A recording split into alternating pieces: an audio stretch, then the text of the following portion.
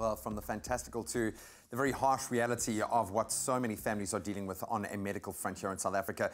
We know that CHOC are helping families, not only children suffering with cancer, but their families get much needed emotional and financial support. And we know how big your hearts are, guys. We want our Expresso family to help us support CHOC in buying a brand new home for their families. We've got a QR code on screen right now that you can use to donate via Zapper, but we've got a host of ways that you can donate. We made it so easy, so go to expressoshow.com to find out how, and most importantly, why you should be joining us in this incredible cause.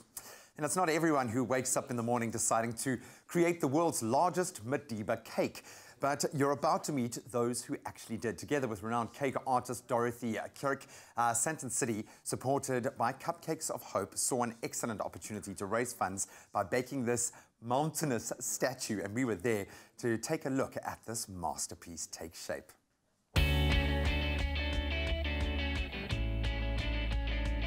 A special edible piece of art, the cake in the form of a dancing President Nelson Mandela, is one which Sandy Cipriano of Cupcakes of Hope has been central to bringing about. So this cake is actually being built in honor of Mandela. It weighs over 750 kilograms. It has 170 kilos of flour, 1,200 eggs, 190 kilos of chocolate. So it definitely is a beautiful, sweet tribute to Tata Mandela. So this year we wanted to do something very, very special, and I think that you won't find a more beautiful cake than this one of Tata Mandela behind us. And we wanted to go big, so we created a 3-meter tall Mandela statue cake.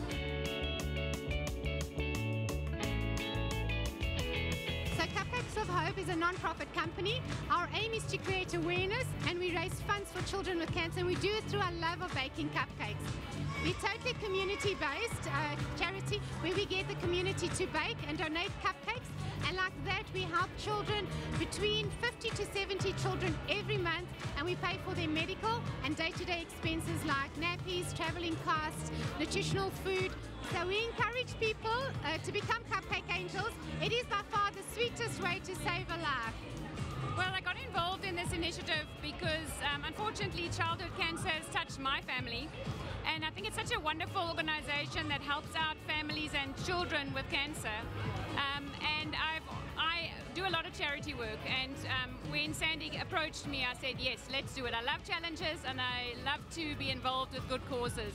Okay, this was a very challenging cake in the sense that we had such a short time to make it, and that we were making it live, and just our restraints without a kitchen. But I must say Sandton has been fantastic in setting up our place here, and yeah, we had to make it very sturdy. It's 3 meters tall, which was an engineering feat itself. But I think we've had a wonderful team behind us, and I think that was the most important thing. We've had our people building it for us, our people that come in tirelessly working, melting all the chocolates, and being here for long, long hours. So I think the challenges that we had before we've met, and I think we can be very happy with the end result.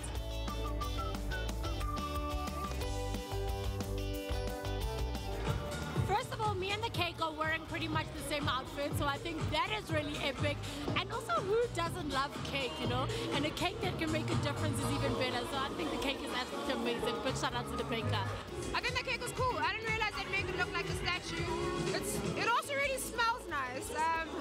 It's very cool, very cool. Do I know the flavors that are on the cake? No, but I'm going to assume there's chocolate, you know, because Tata Mandela was a chocolate man.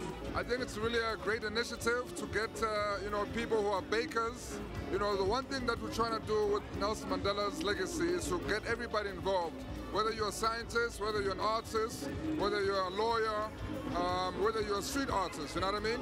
So this is a really great way for people to express themselves and to show their love and their honor to Nelson Mandela. So we're very happy to be here and to be part of this event. To get involved, you too can bake 100 cupcakes and help raise 1,000 Rand for a child with cancer by registering online at cupcakesofhope.org.